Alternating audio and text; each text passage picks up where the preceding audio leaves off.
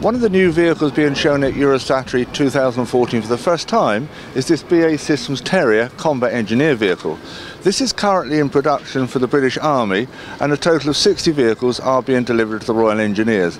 This vehicle is unique. There's no other vehicle in the world which has this capability, and this is sometimes referred to as the Swiss Army vehicle, particularly because it's got a lot of capabilities, which is rather like a Swiss Army knife. At the front of the vehicle shown here, this is the dozer blade, and this is used to prepare fire positions or clear battlefield obstacles.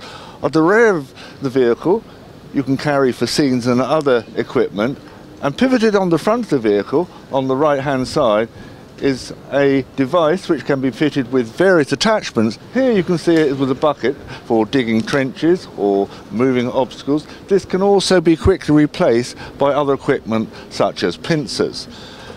This vehicle has normally operated by a crew of 2 and has been designed for worldwide deployment. It has an air conditioning system, an NBC system, and another unusual feature is it actually can be operated by remote control, so the crew are at a safe distance, particularly if it's in an area with mines.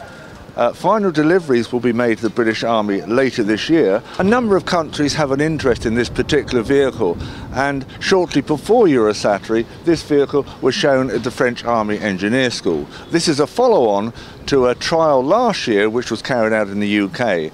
The Royal Engineers trained the French Army crew, and they evaluated the vehicle at Bovington in southern England. Although production is completed later this year, all the jigs and tools are being retained, so production can be undertaken in another country if required.